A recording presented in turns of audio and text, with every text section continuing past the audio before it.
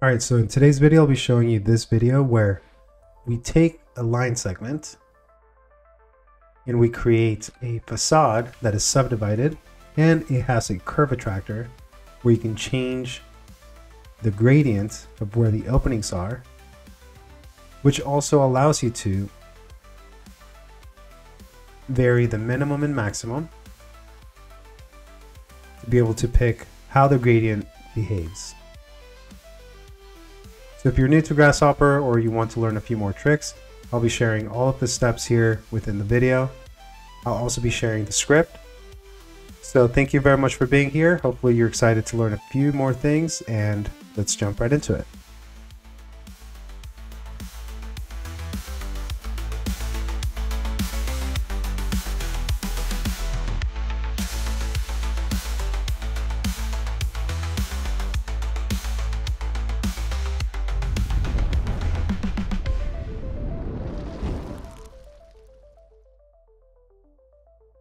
Alright, so the first thing we'll do is create a rectangle.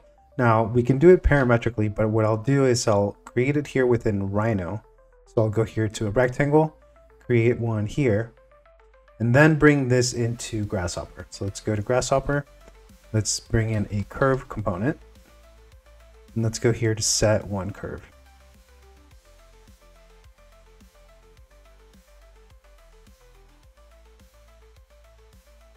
Alright, so the next thing we'll do is turn this into a NURBS curve. So what we'll do first is divide this curve using divide curve. And let's now use a large number, let's say something like 50.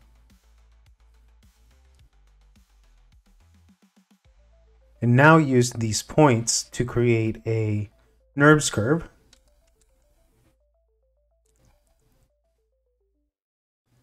Which what it'll do is it will soften the entire curve, but it will turn it from 4 separate line segments into just one.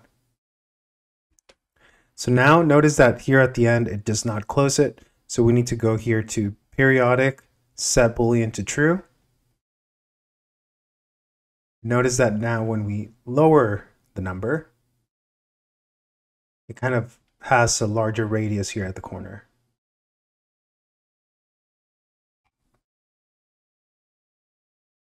So now we can hide the points and hide the original curve. Same with this one. We can just hide it.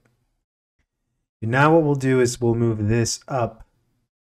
So let's bring in a move component. Move this curve. The motion is going to be in the Z direction. And now we'll use a slider to create the height.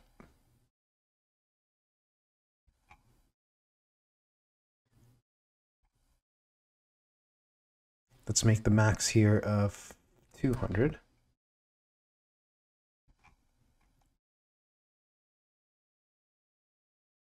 Next, we're going to be creating a copy, but rather than creating a new slider, what we can do is copy this down and use the Z vector, but then go to a divide by 2. So we'll bring in a division, and we'll divide this Z vector in half. And so now we have 3 separate lines. Now what we'll do is create a loft between the bottom one and the top one.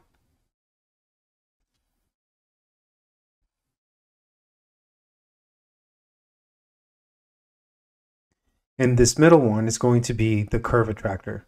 So it's going to be placed right in the middle. Now what we need to do is create the pattern.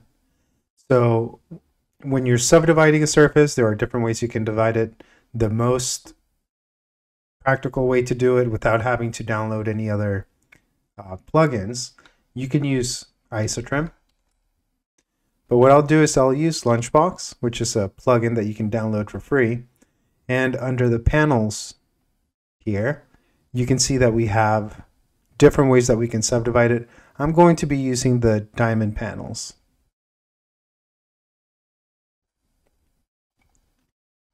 Notice that it subdivides that loft into those panels, but now we need to create the U and V subdivisions.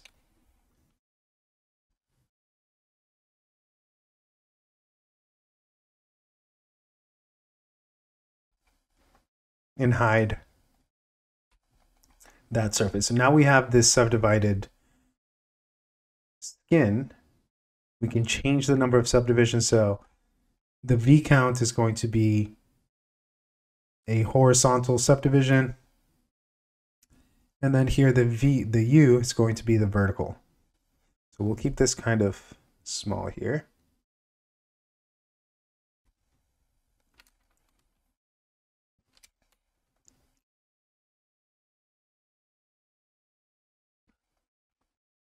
All right, so now that we have this subdivided with the diamond panels, we're going to have two different ones. The tri-panels, which are going to be the ones at the edge, and then we have the diamond panels, which are the ones that are in the field here. So when you have Lunchbox, you'll also see that under the Lunchbox tab, you'll see a generate, and you can generate a panel frame from these two.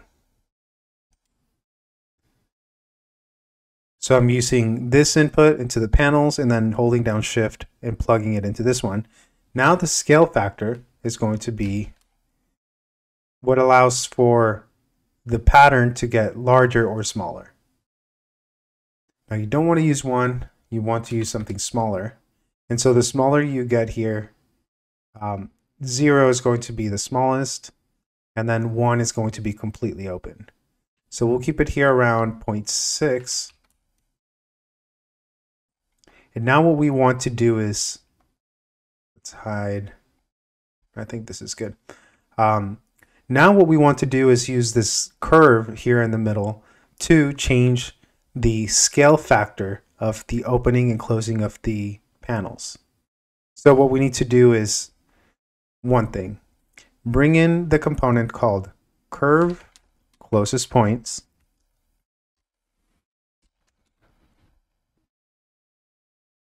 We'll be using this line segment into the curve input. The points are going to be the midpoints of these panels. So I'll double click here into the panel frame so I can create this relay with both of these plugged in. Now I'll bring in an area component, which is going to give me the midpoint of all those panels, and use the centroid, which is the center point, as the point that it calculates the curve attractor. Now what the curve attractor is nothing more than this line segment calculating how far it is from all of these points, and therefore giving you the ability to change the size in a gradient relative to where this line is. So with this distance, notice that we have a lot of different numbers. We have 226 different values for the distance. Now we can go here and plug it into the scale factor. But remember that the scale factor is a number between 0 and 1. So what we need to do is remap these numbers to be between 0 and 1. So we'll plug the distance into the value input for remap numbers. Then we'll go here to bounds, which is going to give us the largest and smallest number. Smallest number is 0, the largest number is 29. That goes into the source. In the target, we need to construct domain to be able to tell it what the biggest and smallest numbers are, which we already kind of have here. It's going to be, we'll copy that slider that we use for the scale factor so we know that that works. And we just need to plug in a start and end number. And now it's going to remap all of these numbers into a number between 0.16 and 0.8. So notice now here that the first number is 0.70 and before it was 24.8.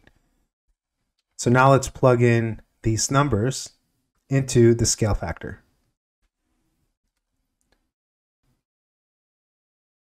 Notice that the domain start is going to be the smallest number in the middle, or where the curve is, but we could always change this.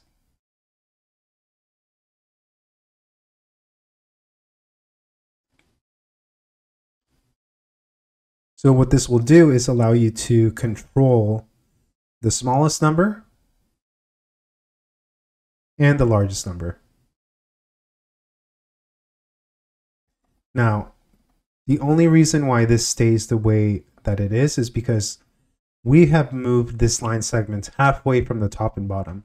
Now, in a bit, we're going to change that location, but for now, it serves the purpose of becoming the line that allows for the pattern to create the gradient. So now here, we're going to hide the points and the curve closest point. And now let's go here to a custom preview so we can see what this looks like. I'll use a color swatch to color it here. And now we have the frame, which is the outside part. Let's change this to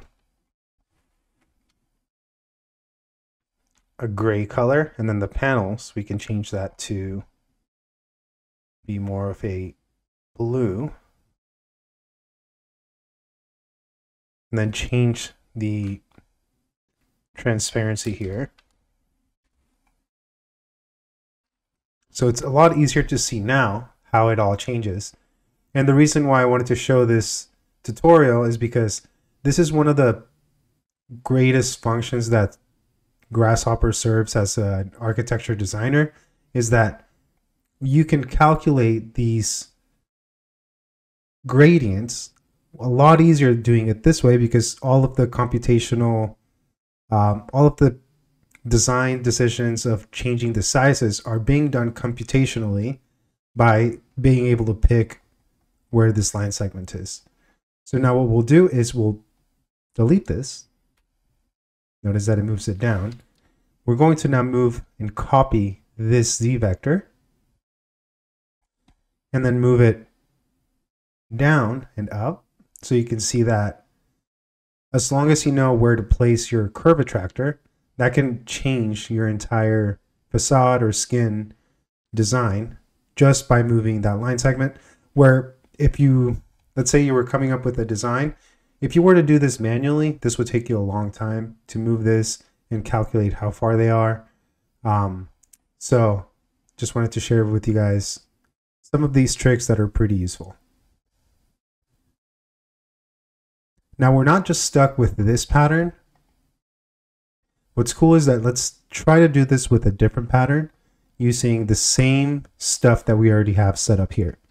So for the most part, what you want to keep track of is that whatever comes out of the subdivision, that you only have one output and one input, the surface input, and then the pattern output here. So let's now go to a hexagon. We'll use the same divisions, 10 in the U, 40 in the V. We'll use this loft option as the surface. And now we can override. So I'll actually double click here again, because these are two that go into one, and this one will be one that goes into the other one. Now, the catch is that you can't use the panel frame with this pattern. So let's try a different one. Just showing you there's some limitations, especially when you turn a corner. You need to have planar surfaces for it to work. So let's go to something like this triangulated, which we know that triangles create flat planes. So now let's go to this panels, plug that into the input, and notice that now we have a completely different pattern. Let's change this here as well.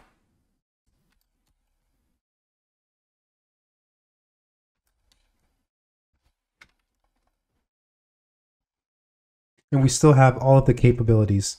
So what using Grasshopper can do for you is allow you to try different patterns, be able to see the gradients fairly quickly. And lastly, if we type in show, everything was created from this line segment. So notice that we can now change that and update it. And it can be applied to other designs, which if you look at it realistically, doing this not parametrically would take even longer, because then you have to change the form and change all of the subdivisions. And so with this, we can just go to whatever shape, then close it, and then go here to set one curve.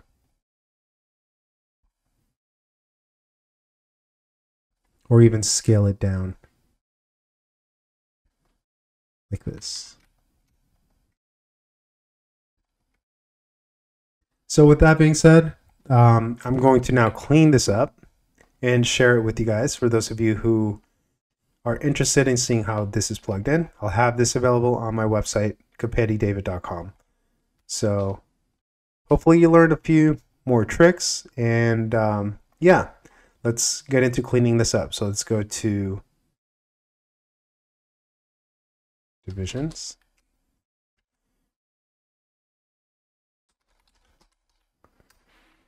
Curve division, then here we'll go to group, and then I'll label the group. So this will be set one curve.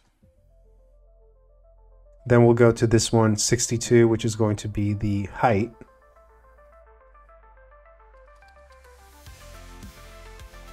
I like to group it so you can see, you know, the highlighted ones are the ones that change. This is going to be curve, attract, location.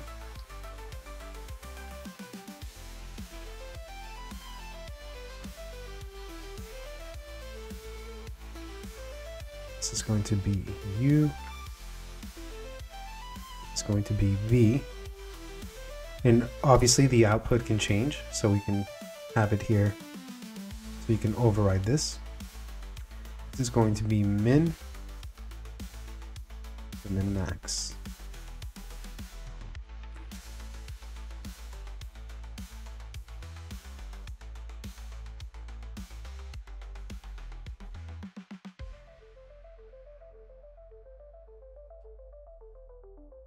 And I do like to right click here on the input and go to wire display, hidden, for the input for these, because these are kind of independent.